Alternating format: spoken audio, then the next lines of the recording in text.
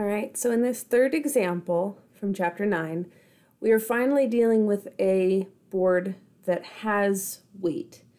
And for this example, the first one that we are actually including the weight of the bar, we haven't put anything else onto the bar itself.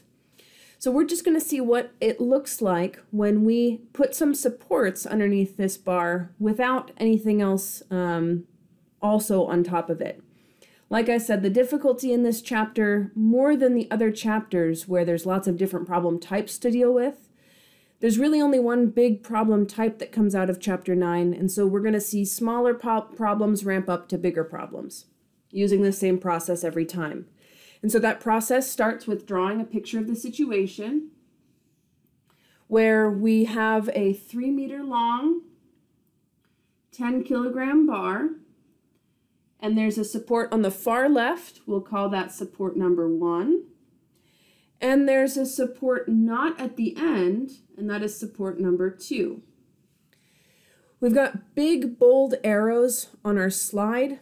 We aren't going to draw those in this picture because they aren't physically there, but we will see those arrows show up in the force diagram and in the torque diagram. Okay. So we have the force diagram, or free body diagram. And so for the free body diagram of the bar, we want to think about what forces we have acting on this bar. And so we're looking at anything that is in contact with the bar plus the weight of the bar itself.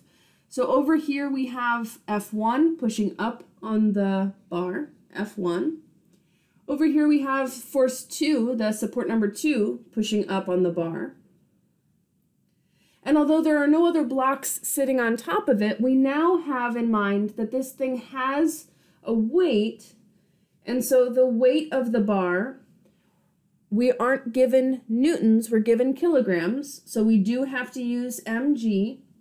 So 10 kilograms times 9.8 meters per second squared is 98 newtons. So we'll be using that force when we draw the torque diagram. All right, so for the torque diagram, if you've already watched the first 2 examples, then I really do urge you to pause the video here and draw out the full torque diagram and then see how it matches ours. As a reminder, we can put the axis anywhere that we want to, and we will be able to solve the problem. Our lives are easier if we put it at one of the unknown forces, at one of the supports. And since I, in the previous problem, put it all the way on the far right, this time I'm going to put it all the way on the far left. So with that in mind, try to draw the torque diagram. Pause the video if you need to give yourself as much time as you want. That way you can see if you're doing the same steps that we're trying to get into our, bump the table, that we're trying to get into our heads. Okay. So step 1, we draw the bar. Step 2, we choose an axis. Step 3, we draw in the forces. The force at the axis is not included in the torque diagram, so we go out, and halfway along the bar we have 98 newtons. We keep going, and further along the bar we have F2. We include the distances, so if we look back at our picture, we're shown that 1.5 meters. It is also worth recognizing that if we're at the end, and this has to act in the middle of the 3-meter bar, even if we weren't told that number in the picture, but we were told that it's halfway along, or that we were told that that was at the end, we would be able to solve for that.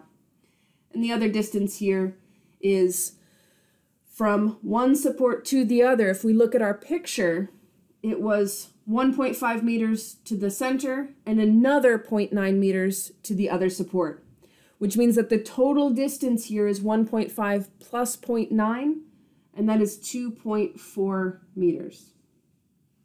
That's also what I mean by the fact that there may be numbers that show up in our real picture that we do not want to put in the torque diagram because our distances always must be relative to the axis.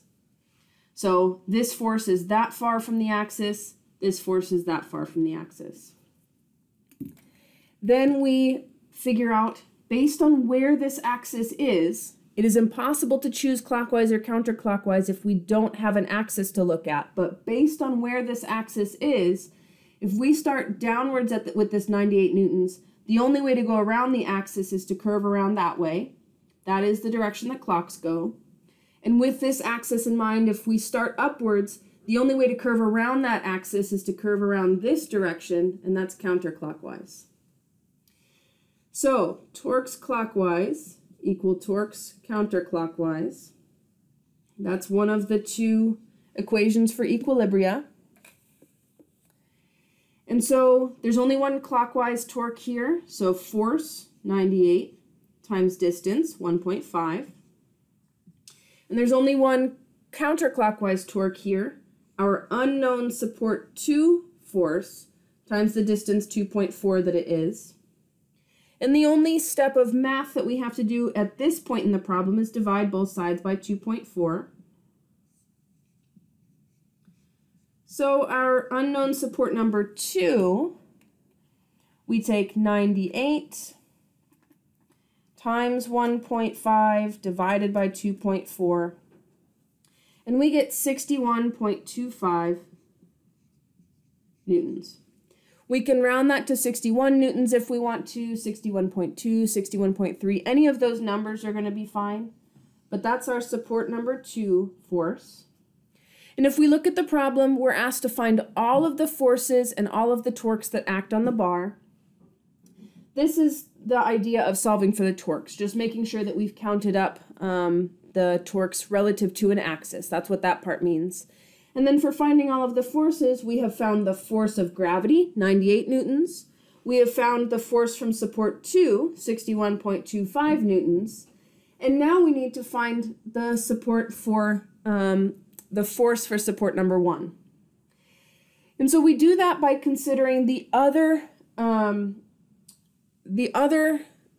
condition for static equilibrium, which is that the net forces add up to 0. And so in that case, we take all of the forces that point up, so F1 plus F2, minus all of the forces that point down, Fg. And I know that that's kind of small, but it's just these two forces added together, and we subtract this one because it's in the opposite direction.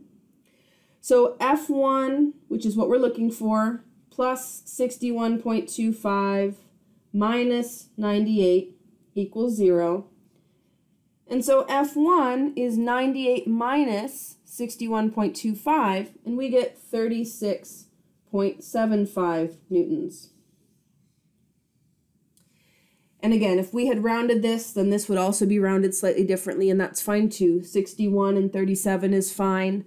61.2 and 36.8, 61.3 and 36.7. I think you get the idea.